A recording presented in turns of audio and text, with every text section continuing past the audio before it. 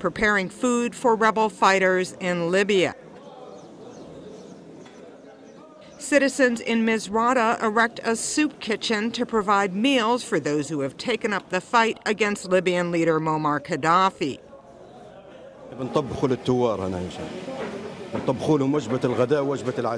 We cook for the rebels. We cook lunch and dinner, 2 main meals every week. Couscous twice and spaghetti twice a week. We cook 800 to 900 meals every day for lunch and the same for dinner.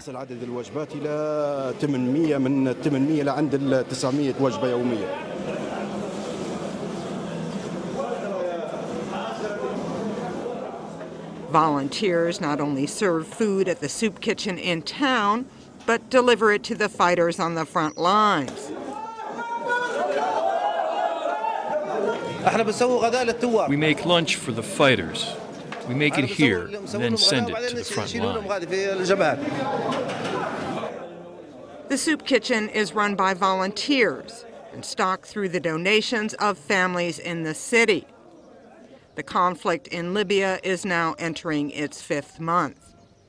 On Tuesday, at least 5 Libyan rebels were killed when government forces shelled rebel positions west of Misrata. Deborah Luderbeck, Reuters.